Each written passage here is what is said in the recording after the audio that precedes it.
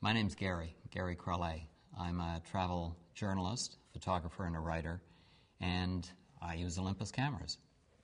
Proud to be using the latest DSLR, the E3 from Olympus. One reason I have confidence in the new E3, as I have had in previous generations of DSLRs built by Olympus, is the philosophy of the company. I like the Olympus philosophy, and that is that the aim of Olympus is to become and actually take its place, its rightful place, as a premier DSLR player in the market. To do this, Olympus has been quietly working in the background to develop a comprehensive professional system, DSLR system, including superb second-to-none lenses. I like that. I feel that I can go out into the world with confidence with a well-designed, well-built system and do my thing. Nothing could be better for a professional.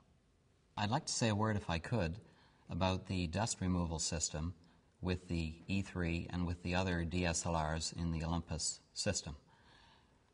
When this camera and the other SLRs in the system are turned on, there is just a very brief instant during which the sensor is completely cleaned.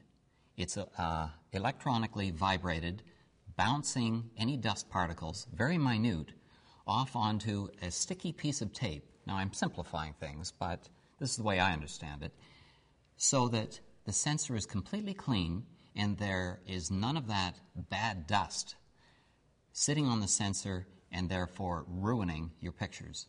So when this camera is turned on, it's on. Reminds me very much of what my mother told me when I was a kid, and that was before you go out the door, you brush your hair, you polish your shoes, and then you're ready.